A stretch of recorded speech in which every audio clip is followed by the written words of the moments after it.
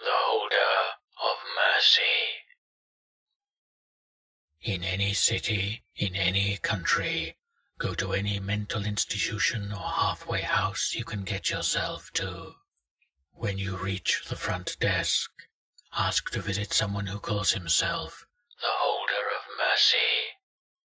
The worker will close his eyes and mumble something unintelligible and barely audible, drumming a short beat on the counter as he does so. Then he will gesture to the counter with his right hand and open his eyes. Reach out with your open palm and the worker will press into it a small brass gear the size of a dime. Turn away immediately and head back the way you came. Keep your eyes forward.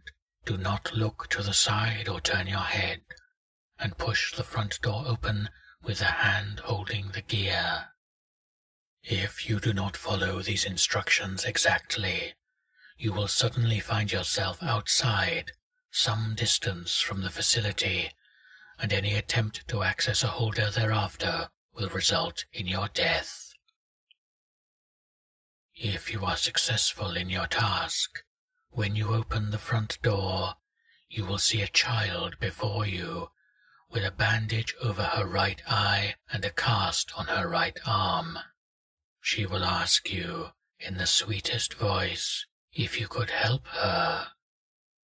Ignore her and stand still, keeping your eyes on hers.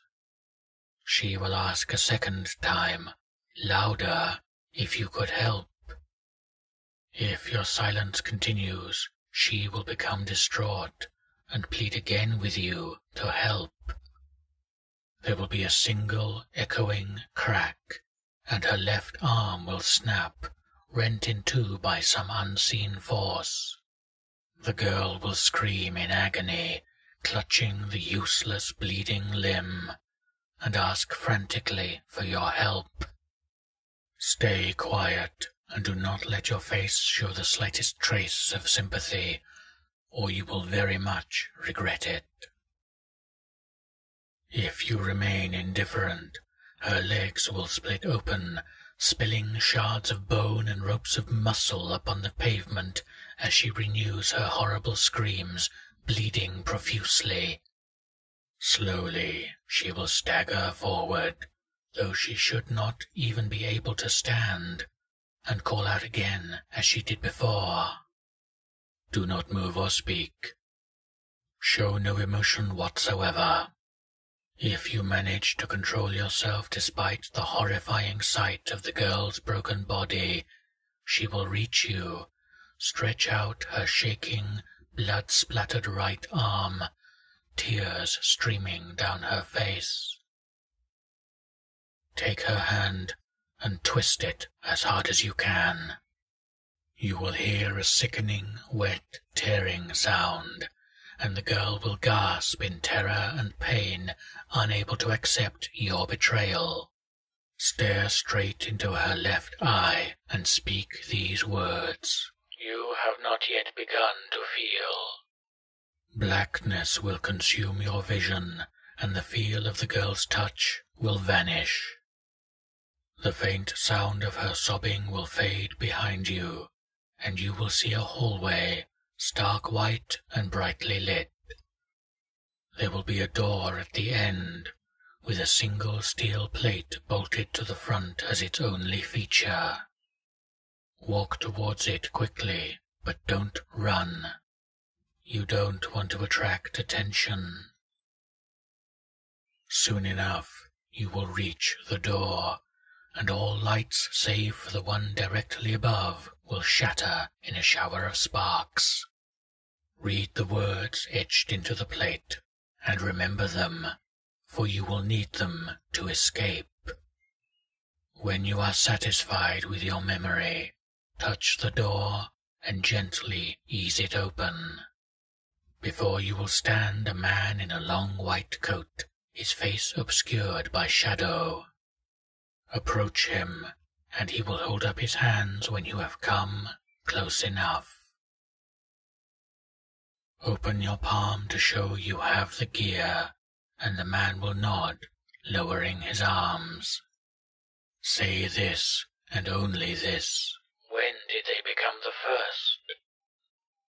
The man will laugh and tell you the story of incredible atrocities, recounting for you the history of the first objects and the destruction that they wrought on the far-flung world that contained them. The knowledge itself is anathema to our very reality, and could easily tear your mind to shreds if you fail to comprehend it. At the end of the tale, the man will hold out his left arm, its flesh riddled with arcane symbols, unknown words, and other carvings. Around his wrist will be a watch, extremely old and no longer working. Take it from him and whisper the words carved into the door. If your memory is perfect, you will find yourself at the front desk of the mental institution that you used for this journey. If it is not, you will be privileged to witness firsthand the power of the first objects for as long as your soul exists. If you have survived, you may exit the facility with no lasting ill effects. The watch is yours to keep. Wear it, and you will always be on time. Your train will never be late, your flight will never be delayed, and no earthly circumstances will keep you from your appointments.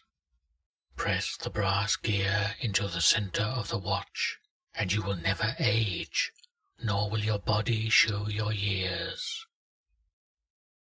But beware, as long as the watch adorns your wrist, your perception of time will begin to slow. Seconds will grow into minutes, and hours to days, and if the gear is ever removed, your true age will return to you 10 times over. Make use of it carefully, and never under any condition let the objects be reunited. The watch is Object 157 or 538. You would be wise to fear the time it keeps.